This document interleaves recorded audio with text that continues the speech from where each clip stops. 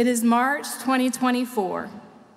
I am with the Intercultural Leadership Institute cohort, caravanning from Rapid City, South Dakota, through the Badlands to the Oglala Lakota Art Space on Pine Ridge Reservation.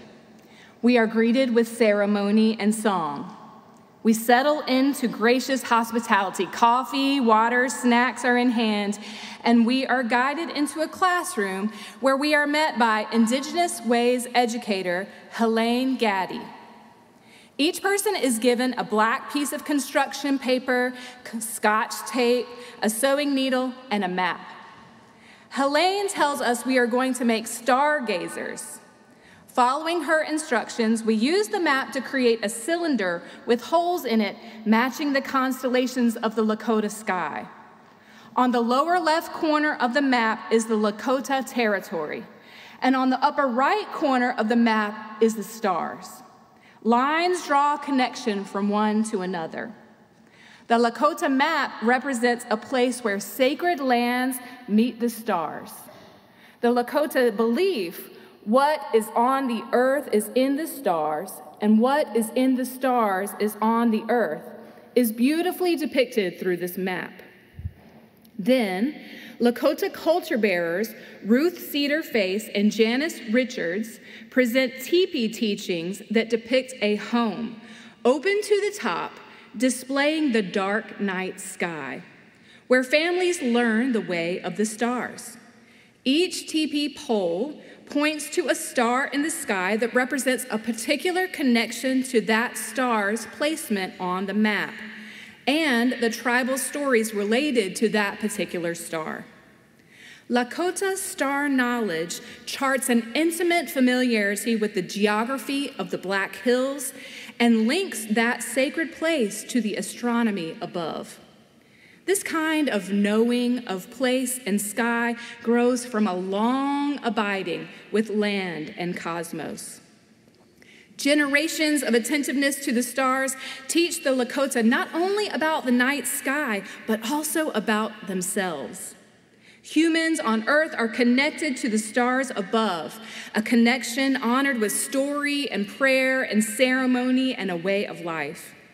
It develops a familiarity, a kinship that defies the laws of gravity and time and exchanges them for a spirituality, a way of life that is deeply rooted in sacred attentiveness and relationship.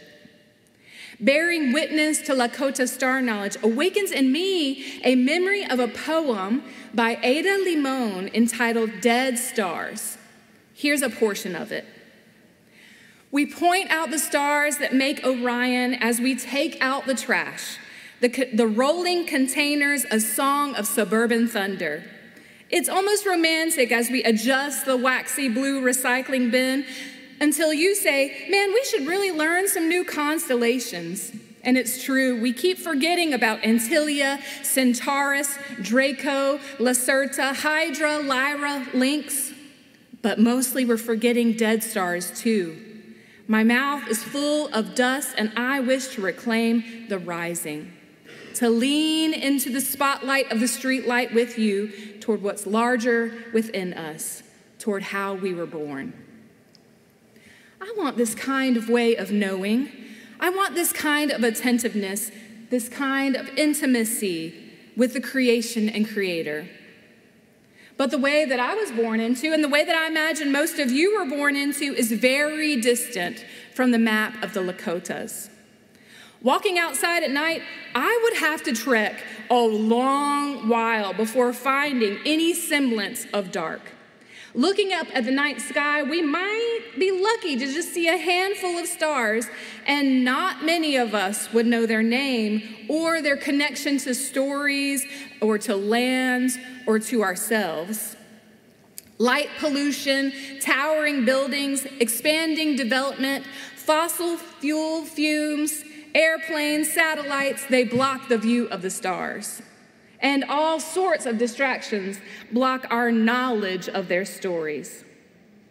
Living in a way that reflects the value that people are relative, that we are mutually connected and related to all creation, requires us to confront the obstacles blocking our way. Obstacles like overconsumption of resources, exploitation of people and land, competition, and greed. We know in our gut, and because many of our beloved guides proclaim a similar message, we are all in some way products of an exploitative society, and it would be foolish to pretend otherwise. There's no way around it. We have to admit it. The Western way, the American way, the Charlotte way, the colonizing way, the patriarchal way, the imperialist way, the individualist way is very distant from the sacred way. As much as we might be enamored with the idea of harmony and holistic relationship with God's ecosystem, what continues to grow in our society and in our psyche at a rapid pace is an expanding market, an exploitative economy, an all-consuming culture of outdoing one another, outdoing ourselves, and outdoing our planet. We have gotten in a habit of thinking from the perspective that what is good for me and mine will be good for the world. But we've got to turn ourselves around. Some might even say, repent, and come to understand what is good for the world will be good for us. In their book, Journey to Elohe, How Indigenous Values Lead Us to Harmony and Well-Being, Indigenous theologians Randy and Edith Woodley write, living within this kind of false reality has consequences. We think of the planet as something separate from us, as if it's in trouble. But in reality, we, the human species, are the ones in grave danger. The Lakota way is very distant from my own, yet it inspires me to reflect deeply and to learn from their wisdom. It shows me that there is another way, and it prompts me to wonder, what might I learn from the Lakota people and take home to my corner in West Charlotte? For a while now, I have been working on a series of maps, a map of the neighborhood, a map of myself, a map of healing elements I find there. Here's how it all got started. On a large tabletop, I took a canvas and I sketched the roads of the neighborhood. And then I appointed certain symbols and colors to represent things on the map. The daily walking routes that I have with me and my dog named Brother, those are marked with little dashes. The color blue represents a significant place on the map. Yellow represents significant people. Green represents healing elements like particular plants that make me feel alive. The reddish-orange color represents my own sense of pain in a place. And fuchsia represents loss. With paint and water, I wash these entities onto the map. Then I cut out each one of the blocks, one by one, out of the map, and I used paper and cloth and color to mark the map and those blocks with the houses and structures and the memories there. After each block is complete, I sew the block back into the map. Each stitch is an effort to hold it all together, to remain connected, to repair the wounds. Block by block, story by story, piece by piece, place by place, person by person, I mark memory and time and change into the map. The Lakota Star Knowledge map and the one that I make create a defiance of the laws of gravity and time. From where I stand on the map, I have 1 foot on Tuckasegee Road and 1 foot in the murky depths of loss. In my line of sight is an invisible memory of what once was and also a sign of what is coming. I am standing at an intersection on the map, and I am the map itself. Parts of me are connected across time and places to the past, the soil of my upbringing, the elements that shape me. This map draws a line of relationship between me and the corner and the clover and the conversations and the catalpa and the people around me. In this map-making process, there is a deep knowledge that I am just now discovering, a deep knowing that is growing from a long abiding with land and people and cosmos, a familiarity, a kindredness, a relationship to place. And I am only just now skimming the surface. I feel immense gratitude for what I am learning of the story of God's creation on Tuckasegee Road. Robin Wall Kimmerer tells an Anishinaabe creation story in her book, Braiding Sweetgrass, Indigenous Wisdom, Scientific Knowledge, and the Teachings of Plants. She says, "It is said that the Creator gathered together the 4 sacred elements, fire, earth, wind, and water, and breathed life into them to give form to the original man, who was given the name Nanabozo. The Creator called out the name to all the 4 directions so that the others would know that he was coming. And then the Creator gave Nanabozo a task: walk through the world in such a way that each step is a greeting to Mother Earth." He wasn't sure yet what that meant, but fortunately, there were other prints upon the earth, many paths to follow, made by all those whose home this already was. He explored the land. He learned lessons from the sun, the winds, the waters, the earth, and the beings. And then he was given a new task: to learn the names of all the beings. He watched them carefully to see how they lived, and he spoke with them to learn what gifts they carried out in order to discern their names. And he began to feel more at home and was not lonely anymore because he could call others by name, and they called out to him when he passed.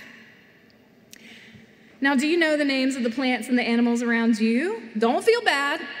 Most people don't. And it might feel a little bit silly, but I want you to try it. Hello, crepe myrtle. Hello, willow oak. How you doing, Nandina? How's it hanging, possum? The first human, Nanabozo, did not know the beings around him, but he was willing to learn. And he did not know his parentage or his origins, only that he was set down into a fully peopled world of plants and animals, winds and water. Before he arrived, the world was all there, in balance and harmony, each one fulfilling their purpose in creation. He understood that this was not his new world, but one that was ancient before he came. Nanabozo did his best with the instructions he was given and tried to become native to his new home. Now, what do you think when you hear this story? Especially one that sounds so very familiar to our own creation story. Is the way of Nanabozo or Adam or Eve, is their way of knowing and relating to God and creation possible for us too? Is it possible for non-Indigenous people to defy the laws we have been taught? Is it possible for settler society to become so familiar with land and sky and spirit that we, by way of life and spirituality, forsake old dogmas in exchange for a new and sacred way? Is it possible for us to become native to place? Robin Wall Kimmerer writes, "Now, against the backdrop of American settler society and history, an invitation to settler society to become indigenous to place feels like a free ticket to a housebreaking party. It could be read as an open invitation to take what little is left. Can settlers be trusted to follow Nanabozo, to walk so that each step is a greeting to Mother Earth?" And then Kimmerer gives us a guide, a new name to learn, and that is the plantain. The plantain is a low-lying, broadleaf plant. Some of us might call it a weed, And we may very much at this very moment trying to be getting rid of it on our lawns. The plantain is not indigenous to U.S. land. It was brought over on the shoes of the first settlers and traveled with them across the country. Unlike many non-native plants, it is not invasive. You know, kudzu is invasive. Plantain is not. Plantains do not take over. They coexist in the ecosystem, and they provide medicinal benefits as well. Plantain is so well integrated that we have begun to think of it as native. It has even earned a new name bestowed by botanists for plants that have become our own. The plantain is not called indigenous, but it is called naturalized. If you look at the map, you'll see plantain at the corner of Tuckasegee and Parkway. You'll see some more at the bus stop. You'll see some more at the park and down by the coffee shop. On my walk, I'm gonna pass it by. Good morning, plantain, good morning. Hey, plantain, can you keep teaching me your wise lessons? I wanna live in a sacred way with you and God's creation. Plantain, can you show me how to be so integrated and so beneficial that I may live a new life, that I may be given a new name? Can you show me, plantain, how to become naturalized to this place? Until recently, I've never put myself into my own artwork. My pieces have always been pointing to someone else, somewhere else, away from me. However, when I was working on this map, I began to realize just how much of myself was incorporated into the map making. I was marking my experiences on the map, my own memories of this place, my own relationships. And so I decided to experiment with incorporating myself into my art. I drew self-portraits, and then using the same map legend, I began to mark where on my body I carry significant people, where on my body I carry significant places. Where do I receive healing resources and salve? Where is there pain? Where is there loss? And with paint and water, I washed these entities onto myself. Green washes over me for the resources that feed me. Blue for the places that quench my thirst and fill my spirit. Yellow for the ancestors who lie in this ground and for the children who play in the soil. Fuchsia for the ways I have strived to take care of the land as if our lives depend on it. Now imagine if we, all of us, were to create a map of our places and also of ourselves. And imagine if we sew this map, stitch by stitch, all together, yours and mine together, until the map begins to take the shape of Mecklenburg County, North Carolina, and maybe even further. In western North Carolina, the mountains would be washed with the reddish hue of erosion, flooding, of pain, the pink hue of grief and loss. Maybe our home places, our home churches might be washed with yellow for significant people we have loved or who love us. Where on your map would be the places shaded with silent stories, one of pain, ones of violence or suffering? Which ones would be washed with tones of overconsumption or greed? What places on your map would be tinged with hues of poverty? The hue of grief and loss is bold and prevalent, bearing witness to economic oppression and exploitation and unjust disparities, leaves unhealed wounds and scars on the neighborhood, on its inhabitants, including me, including you. Becoming naturalized a place means not turning our gaze from this pain. Full inhabitants with God's ecosystem, daily walking as if each step is a greeting to Mother Earth, we can no longer be blind or immune to what is wrong and wounded or scarred. Even though it is hard, even though we are losing ground, even though the wounds that we have inflicted on others are still fresh, even though the scars we bear on our own bodies and land are still tender, it is a necessary and sacred journey to become naturalized to place. Becoming naturalized to place, walking on the earth as if each step is a greeting to Mother Nature, discovering and rediscovering our connection to creation and to God is a holy and lifelong work. By attuning our minds and bodies to God's presence, our surroundings, our inner thoughts, and the world around us, we begin to sense the interplay and interdependence between ourselves and the world. And this realization informs our values and actions. When we grow a holistic understanding of our relationship with God and Creator, our values shift toward the good of God's whole creation. The spiritual practice of becoming naturalized to place gives us an inner strength and fortifies a mutual network of care. This practice is a healing salve. It is a community builder. It is an endurance strengthener. It is a resource for change. Making connection sparks liberatory imagination. God's Spirit breathes new imagination, introducing us to healing resources we weren't aware of and possibilities of repair that we never pictured.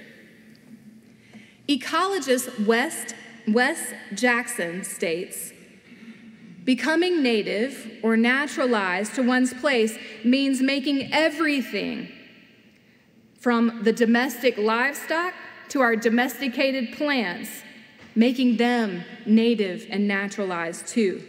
And this is a very long process. It is a long process to connect the groceries we buy to the farmer who grew them, to the bank we use, to the workers' wages, to the fossil fuels, to our gut health, to our life expectancy, to the life expectancy of others. It is a long process to connect the map of my body to the map of yours, to the map of my neighborhood, to the map of the Badlands, to the map of the Lakota stars. It is a long process to connect the fiery dust of the universe to the dust breathed into life, to the dust in our lungs, to the dust at our feet.